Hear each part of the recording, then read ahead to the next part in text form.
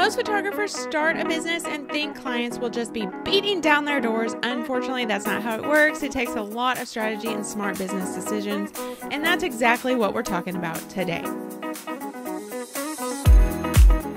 Hey, Boudoir photographers! Are you ready to be totally booked out with high-paying clients? I'm Tracy Lynn, and I went from side hustle photographer to running $1 million boudoir photography business, working just 30 hours a month. That's right, just 30 hours a month. On this podcast, I tell you how I did it and how you can too.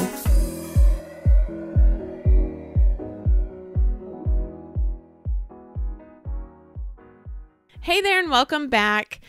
I want you to know that I am recording this very, very early on a Wednesday morning, the day before Thanksgiving.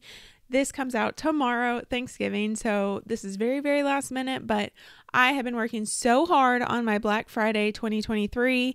So I want you to know that if you are listening or watching this on YouTube, I understand that I do not look like I normally do.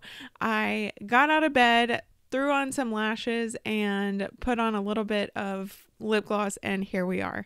Sorry about that, but it's just how it is, and I'm just trying to get through this last minute Black Friday week. Anyway, as photographers, especially when we're just starting out, it's hard to know exactly how to run your new business. First of all, we're creatives. We're not business owners. How would we know how to run a business? I mean, really, we just got here for the art, right?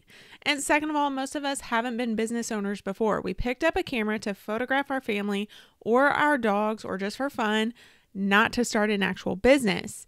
We just accidentally ended up with a business. So of course, there are so many things like pricing, marketing, business strategies, and they're all out there ready for you. But in general, it's just hard to know where to start, especially when you're earlier in business. Most of the time, especially if you're anything like me, you just want to go ahead, try something, start your photography career, start photographing really amazing clients, and just let it happen, you know? But taken from me, that's not how it works. I learned this the hard way. There's a lot that goes into building a profitable photography business, and I want to encourage you to reframe your mindset around your business. It took me a long time, but I learned to love my business so much so that I now help other photographers build their own businesses successfully. Back in 2018, I was having a conversation with Melissa Ghoins, and I was hanging out with her in her pool. I was there for a private workshop with Jerry Ghoins, my very favorite photographer of all times.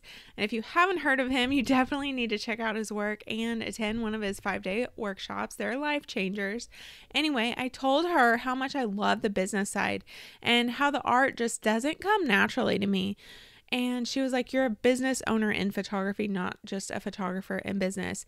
And that's when it really clicked. And I really think that my business mindset changed. I was already taking my photography business very seriously at that point, but that's when I realized that I wanted to help other photographers grow successful businesses as well. And that's exactly what we're talking about today, 4 key strategies to build a profitable photography business. So let's dive in. The first choice you need to make to build a profitable boudoir photography business is knowing exactly how much time you have to actually work in your business. A lot of photographers tell me they want and they need more clients, but in the next breath, they tell me that they want to be more consistently booked out all year with no busy season, just a dependable and consistent schedule. The thing is, you can be busy and have consistency so that you never have to worry about your schedule or having money coming in. But you have to be really strategic about the way that you plan your days, your months, and even your year. How many hours do you have to work each week? So let's say it's 20 hours a week. With 4 weeks per month, that means that you're working 80 hours. Let's remove a third of those hours for business and marketing tasks, so you have about 56 hours left for clients. Most photographers spend 8 hours on each client, so with 56 working hours, that means that you have time for 7 clients every month. So the way to create more consistent business and schedule is to open up your schedule for those 7 clients. When those 7 sessions book out, that's it. The next clients, they have to wait till the next month to get in. What this is going to do is, number 1, create really good clients who respect you and your boundaries. Number 2, it's going to put a demand on your business, and that's going to help you book out even more. And that's how you create more consistency in your business and help you have a life that doesn't revolve around your business. The second choice that you need to make to build a profitable boudoir photography business is know what you need to make per session. A lot of photographers have zero strategy with their pricing. Instead, what they're doing is building their pricing based on what everyone else local to them, what they're doing. But the thing you need to remember is every photographer has a different lifestyle, different financial needs, different amounts of time that they can actually work, meaning that every photographer should actually have different pricing. Now, there's definitely strategy to how to figure out what to charge. So let's say you pay yourself $4,000 a month. Most photographers are able to pay themselves about a third of what their total revenue is, meaning that your business will need to bring in $12,000 to pay yourself $4,000. So if we're using our last example and you have time for 7 clients, then that means that you would need to have a sales average of around $1,700 to make that $4,000. So you might be wondering how you consistently make $1,700 per session. That's where in-person sales and a really good price list comes in.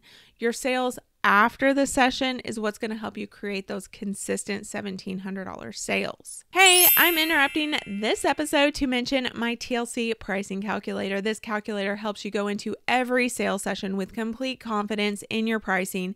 It calculates what you need to charge. Seriously, you're never going to wonder again. You get instant access to the TLC photography pricing calculator and a 6-minute instructional video telling you exactly how to use it. This calculator is a life changer and you're going to want to add it to your arsenal. And if you're listening to this between November 23rd and November 27th, just know that my Black Friday sale is right now. So go to my website, tracylynncoaching.com, and you'll get all the information about the Black Friday sale and how to get this TLC photography pricing calculator at 50% off. You are not going to want to miss it. Now, back to the show. The third choice you need to make to build a profitable boudoir photography business is know who your ideal client actually is. This is something that I see so many photographers doing wrong, and I understand why. Trying to figure out who your ideal client is, well, it's not the most fun activity, especially if you're earlier in business and just trying to get clients through your doors. I've heard of educators in the boudoir photography industry say any client is your ideal client. And I think that's the worst piece of advice and the furthest thing from the truth. To be honest, thinking that your ideal client is any woman, that overwhelms me so much. That means I would have to build a marketing strategy to bring in so many different types of clients. And remember, when you're speaking to everyone, you're actually speaking to no one. So when I moved to St. Louis, I knew that I wanted the path of least resistance. I wanted to book clients in the easiest way possible, and I wanted those clients to already know that they wanted albums. I didn't want to have to talk them into booking and spending money, and that's why I chose brides. Women who are 25 to 40 who wanted to purchase an album, but at the same time, I also chose a specific type of bride as well. I wanted women who were nurses, healthcare workers, teachers. I wanted the women who spent time taking care of other people so that they would be happy to let me take care of them during the session.